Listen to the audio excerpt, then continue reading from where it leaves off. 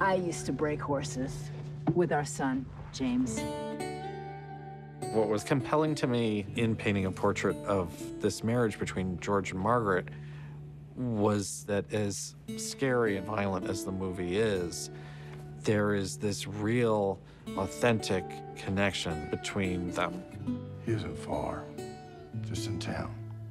When I read the script, I thought, wow, these are really rich parts. He isn't here.